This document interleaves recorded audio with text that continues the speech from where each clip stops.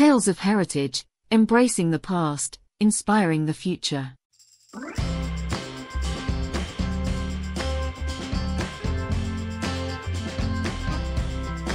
Welcome to Tales of Heritage, where we explore the fascinating stories of our past.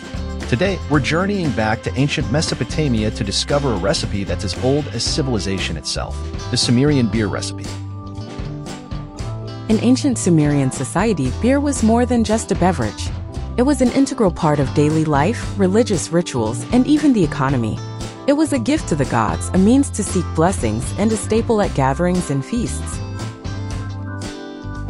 Our story begins with the hymn to Ninkasi, a 3,900-year-old poem discovered on clay tablets.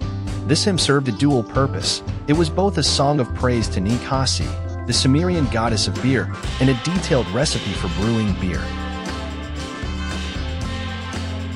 The hymn describes the brewing process in detail. It talks about handling dough with a big shovel, mixing the beer bread with sweet aromatics in a pit, baking the beer bread in a big oven, watering the earth-covered malt, soaking the malt in a jar, spreading the cooked mash on large reed mats, holding the sweet wort with both hands, brewing it with honey and wine, and finally pouring out the filtered beer. The discovery of these tablets was significant as it provided insights into the ancient brewing process and offered a glimpse into the cultural significance of beer in Sumerian society. Interestingly, modern researchers have used the details from these tablets to recreate the ancient Sumerian beer. This recreation provides a tangible connection to our culinary and cultural past.